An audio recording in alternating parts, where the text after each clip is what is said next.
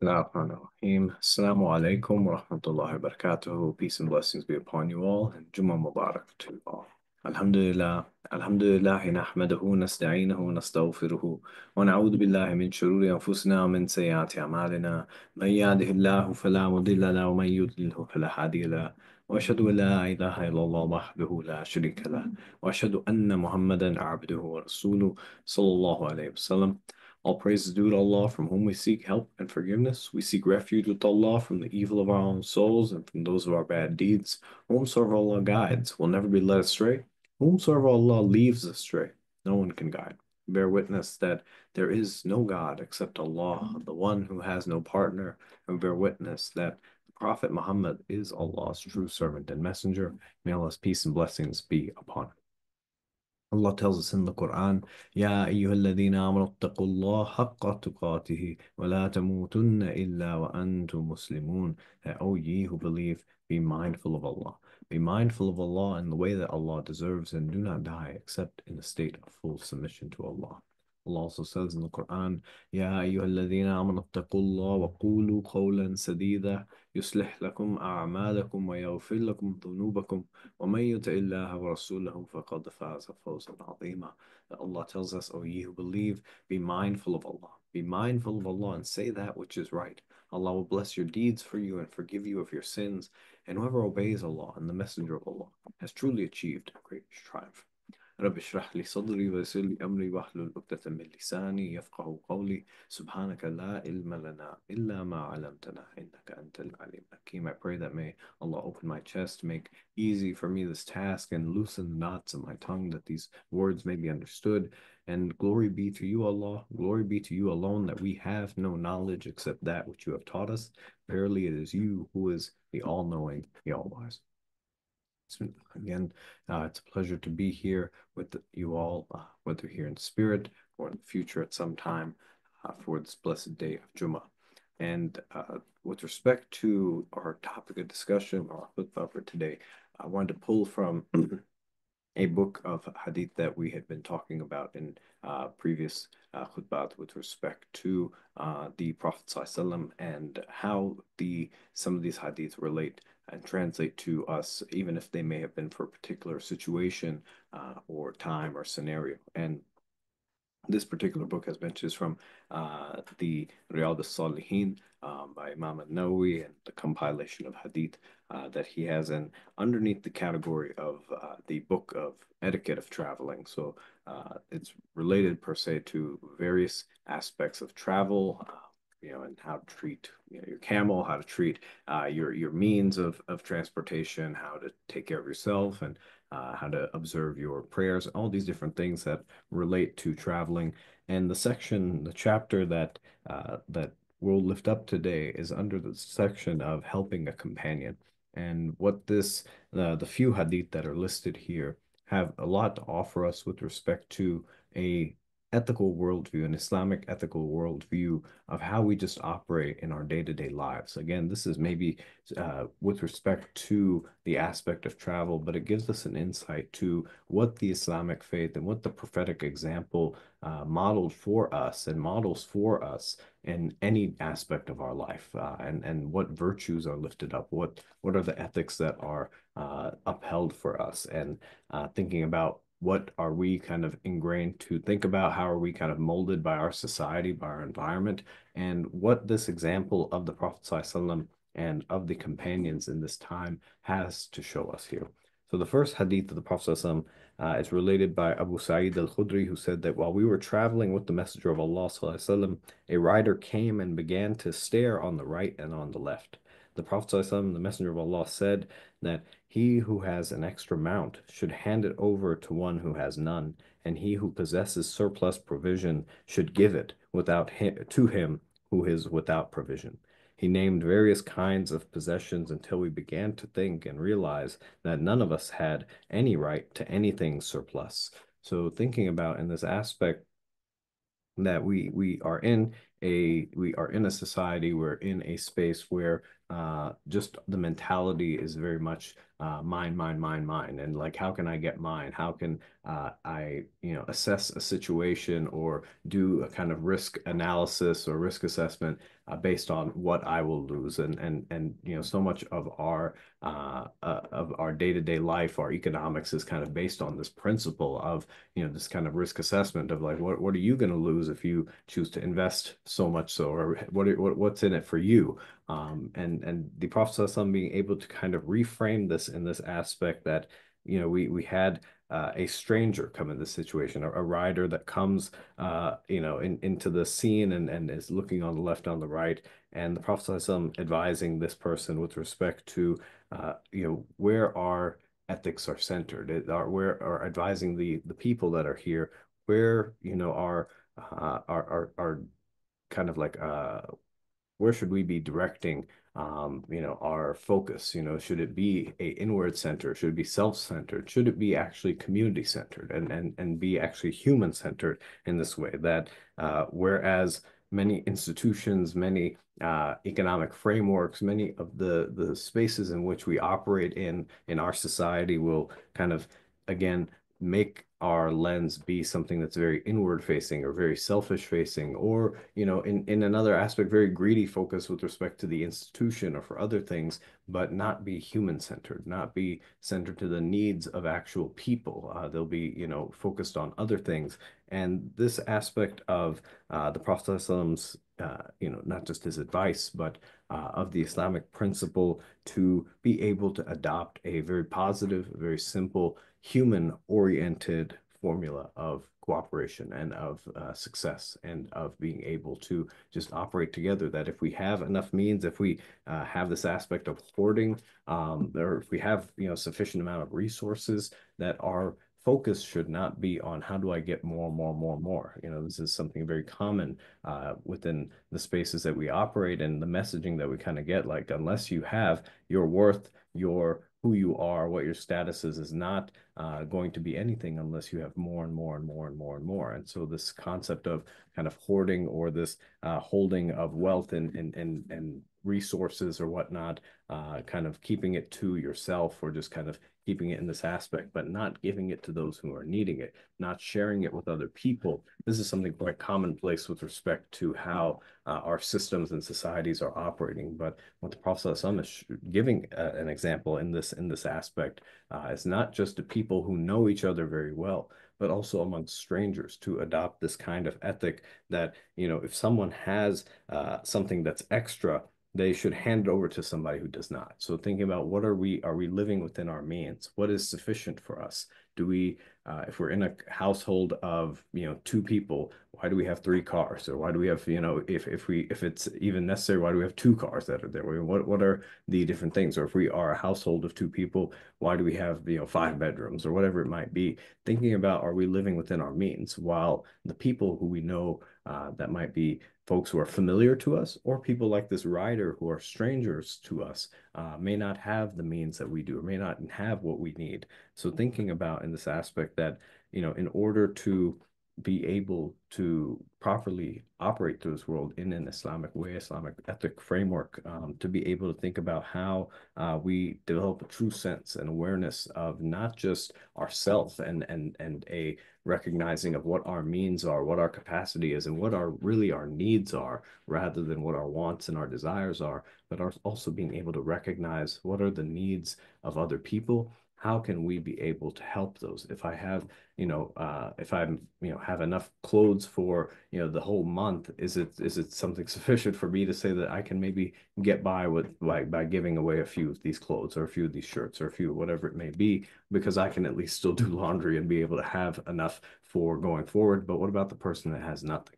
So thinking about that, the first example given in this collection of hadith tells us about the frame of mind in which we operate, and the Prophet ﷺ teaching this in the concept of travel, in the concept of journeying, but to think about what do you do with your excess when, as we've heard from the famous hadith, that be in this world as a traveler, thinking of you're not taking too much with you. You're operating as a traveler. You're not taking your whole house with you or all single belongings. You're taking just enough of what you need, and you're kind of operating with that not a minimalist sense, but you're taking what your bare necessities are. And thinking about in this aspect, the Prophet ﷺ has advised us that in those moments where we recognize that we have something extra to give, to be also mindful of the needs of other people. Not just be like, oh, I have all these different things. Let me just go dump it to a donation and say that that's all I could do. No, if you're aware of the needs of your neighbor who is unhoused, your neighbor who is to your right, to your left, or wherever they might be, recognizing they might benefit from this and being able to actually go and help them with this. So the first thing that comes up is for us to be cognizant of our means, cognizant of the possessions we have, cognizant of all the different things that we've got here, and recognizing, are these things truly everything that we need, or if we have an excess of something, if we have extra of something, what are we doing with it? And not just are we just giving it away in the sense, but are we mindful of the needs of other people so that we can give this to them where it needs to go and where it can give most benefit. So being aware of our needs and our limits, as well as what's our ceiling, but also being aware of the needs of our neighbor. The next hadith that Prophet is related, has been related through here, is that Jabir reported that when the Prophet ﷺ had made up his mind to go on an expedition, he would say to us, O Muhajirun and Ansar, there are among you such people who have no property and no kinsfolk. Let every one of you take along with him 2 or 3 men. None of us had a spare animal. We took rides by turn. So I took 2 or 3 men with me, and I rode my camel by turn equally with them. So this aspect of the Prophet ﷺ continuing to incorporate within the psyche of the companions of the Sahaba, but also of the Muslims to come, not just in the concept of travel, but in the concept of how they operate in day-to-day life, to be able to recognize that there are folks among you who do not have maybe the same things that you might, the same things that you might be enjoying, the wealth that you might have, the property you might have, or even the families. Some people may not have children. Some people may not have extended family or this kind of support network. So it's important for us to be cognizant rather than to be able to see folks as the haves and the have-nots, as kind of our society oftentimes ingrains that if you've got it, you've got it. If you don't, you don't. But to be able to recognize that there are people among us. There are people who are a part of our ummah. There's people a part of our shared human experience who have, who don't have those things that we might take for granted, we might enjoy. But let's every one of you, each and every one of you, take along with them 2 or 3 individuals. So being able to say, how do we share? How do we be able to be more cooperative with that which we do have? Not necessarily just saying that, okay, hey, you're just going to be the people who don't have come over here to the people that do have, but be able to create this space in our society that we recognize that even folks who may not have a material thing, may not have property, may not even have, extended family or children or whatnot, everyone has something to offer. And in that societal space that lifts up the sharing, lifts up the cooperation, lifts up the gifts of people, and gives the opportunity for everyone to come to that table and be able to offer benefit, we'll be able to show that it's not just the haves who have something to offer and the have-nots who have nothing to offer but only to receive, but be able to level that playing field in the sense that thinking about how they would take turns in riding their camel. It wasn't just that, okay, only the have-nots can be on the camel because they don't have a camel, so they're just going to ride all the way through, and the person who has the camel has to just be walking alongside because they own the camel, and so they can ride at any time, but only the people who have not will be on the camel. No, rather it was a shared experience, but it was something that was like, what do we have that maybe not everyone has? How can we be able to distribute it? How can we be able to use it equitably? But at the same time, what do we have to offer? Thinking about those people that are riding time at time, that maybe the person who's riding the camel at one point does not have wealth, does not have family, does not have all these other things, does not have their own camel, but is able to maybe see something or has some insight or has some wisdom that maybe they weren't able to offer because they were lower on the ground. They could not see from where they were. But the process of being able to equitably distribute the opportunity, the access that our systems, our societies, quite frankly, don't see that they create different binaries, they create different systems of inequality and different stratas that exist. And this was a system that was coming about. This was a framework and an ethic of coming about that allowed for people to be able to see each other's humanity, not just by what their status was, what their wealth was, but be able to see how they could properly share, how they could distribute, and how they could come together as a society, as a people, to work together in a way that recognized each person's gifts. So in the first hadith, we talked about recognizing our means, recognizing what we have, and the need to be able to the awareness to be able to see other folks' needs, but also to be able to see where do we have excess and where do we not want to hoard, where can we give to other folks when we have enough for what's sufficient for us. And the next hadith talking about how we can be able to share that which we have, not just for the sake of being charitable, not just for the sake of from the haves giving to the have-nots, but being able to create a space where people equally are involved in whatever endeavor it might be, that everybody has something to offer if they are just given that opportunity. And if folks who have the property, have the privilege, are willing to share it, willing to relinquish a little bit of it in a sense, and willing to distribute it, that opening those doors for access, opening those doors for involvement from other folks, and bringing a seat at the table for people who may not share the same kind of privileges, opens up for a better way of operating, not just in a situation, but in a society. And think about how this is coming to fruition, how this has been a discourse within our own society, where we constantly have different debates about affirmative action or different things that try to be able to level a playing field, but you see the pushback that we oftentimes will see from folks that have a lot of privilege, historically have had a lot of things handed to them or given to them or taken in different ways, and the hesitance to be able to share that, or the demonization of other people who don't have as being seen as kind of like leeches, or being seen as not having pulled themselves up from their bootstraps. And our Prophet ﷺ recognizing that in humanity, some people will be given property and family and be able to be born with it. You don't really choose that. Some people won't. But our responsibility as a society, as a ummah, as a collective, is to be able to succeed together. It's not just an individual success. It's to be able to create a space that all people are able to achieve. And the last hadith that the Prophet is related to report here is also by Jabir. It was reported that the Prophet used to lag behind while traveling and urge the weak to keep walking, to walk quickly. He used to take up someone behind him and make supplication for him.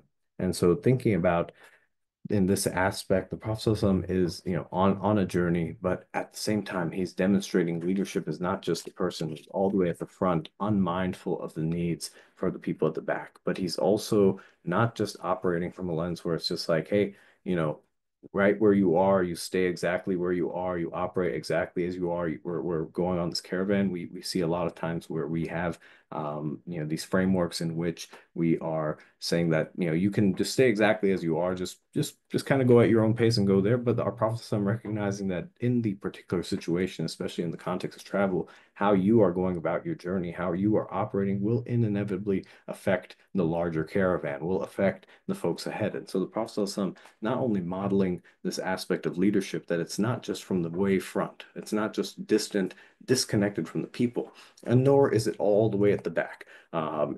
Just again, disconnected from the people. You go and do what you need to do, and I'll stay back here. And if something happens, I'm the first person to turn around. Know that he stays towards the back, but he's mindful of those who may not be able to keep up. He's mindful of those who are not able to maybe keep that same speed. And similar to someone who's like a personal trainer or like a coach, and think about how our Prophet ﷺ has operated historically in other situations. He probably wouldn't shame people. He probably wouldn't, make fun of them in that sense. That wasn't his behavior or his character to demean people and to humiliate them or to anything like that. But to be cognizant of their needs, to be cognizant of their abilities, and also their different disabilities, the things that they had different abilities in.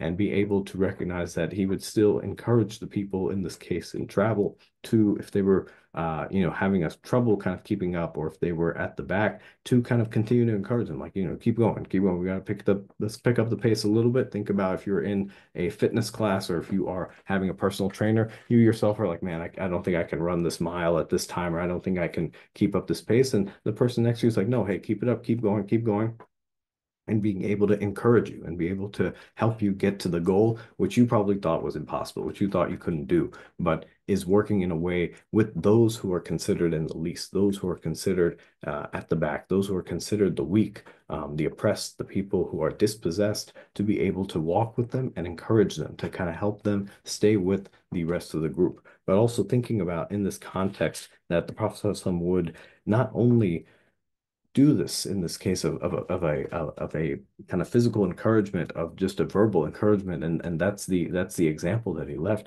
But he used to take someone behind him and make supplication for him. He used to take somebody with him, have somebody at the back, but also thinking about how the Prophet ﷺ is operating. The Prophet ﷺ is not just operating, if he's thinking about this from a material sense, from a worldly sense, man, these people are causing us to lag behind. They're causing this caravan, or this this journey that we're going on, they are causing delays, and he is going to be then looking at, what are we losing out on materially, what are we losing out, the sun is going down really quick, or man, we should have been at this town by this time, because we would have missed out on something else if that wasn't the case.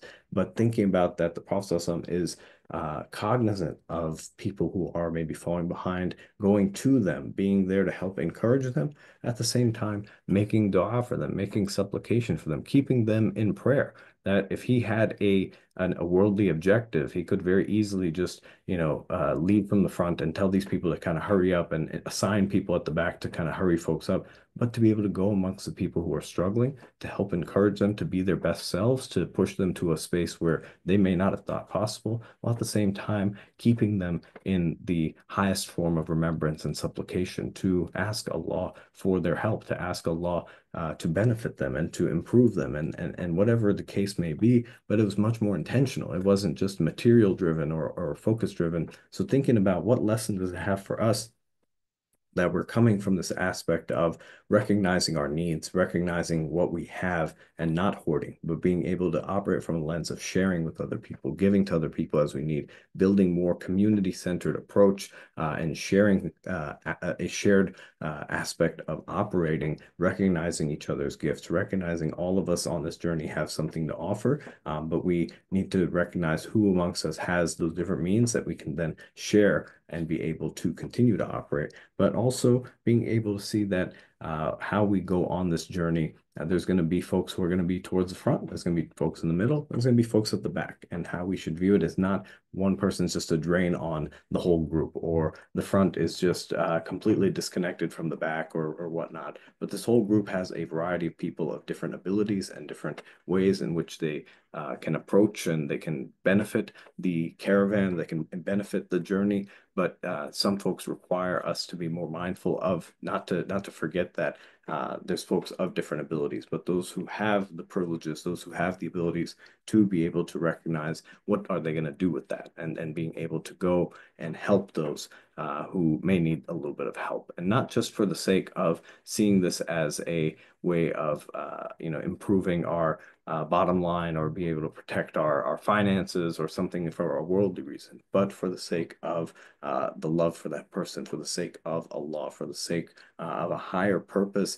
than just for some material reason. So being able to not just go and help the person, and be able to help those who need the help, and be able to accompany those who need help, but also being able to genuinely pray, genuinely supplicate, being able to keep a higher intention in mind than just, okay, hey, y'all are costing us money, y'all are costing us this. So in sum, the hadith that we kind of shared here of the Prophet ﷺ in helping a companion on a travel gives us a framework for how we can operate in our life, in our world, just in any particular situation, whether it is community organizing, whether it is some type of financial endeavor or project, or some other type of initiative that we take, just an aspect of how we operate in the world, that we recognize our means, we recognize our possessions, we recognize what we have, but we also recognize the needs of other people. That we recognize that the best way in which we can operate in this world is not one that's just individual driven, but it's recognizing other people have different gifts as well. Other people have things that maybe we were not given, or we have things that they were not given. How do we create a shared way of operating for a better space that we can create, a better world that we can create? But thinking about how is this impacting us in the akhirah as well, that what we do in this life does not go to waste. So how we're operating here, we're creating a more charitable space. We're creating a space where our Prophet ﷺ has told us to spread that salam, to the best thing that you can do is spread the salam, to tell each other that you love one another, to cultivate a shared space, but also to be mindful of our different needs and abilities, and to be able to continue to foster this harmony between people who may be seen at the front of the line and people who are seen at the back, to not see any difference in each other when it comes to those abilities, but to recognize what abilities that you have, what privileges that you have, and be able to share those to help each other for mutual benefit, and not without any disconnection to recognizing that we are all one under Allah subhanahu wa ta'ala, that we are connected by this aspect of prayer. We are connected by our faith identity, and to not lose the focus of not just helping this person for a worldly purpose or helping each other doing something for a worldly purpose, but to keep them in prayer as Prophet ﷺ would do. So our Prophet ﷺ has left behind for us a very rich example in each and every aspect of his life, whether it's in the concept of traveling or in his making his day and just going about his routine, that has an impact for each of us in any aspect of our life. And as we just continue to go through the Prophet ﷺ's life, recognizing that the example he left for us 1400 years ago is one that we continue to be able to benefit by, should we open our mind to it, and not just us individually, but our society can benefit as well as we move to a different space within our society that pushes against kind of what we're reading about, what we hear, and thinking about what does the Islamic framework, what does our Prophet's example have to offer us in such a time as this. اللهم آمين. سبحان ربك رب العزة عما يصفون وسلام على المرسلين والحمد لله رب العالمين. جزاك الله خير. السلام عليكم ورحمة الله وبركاته.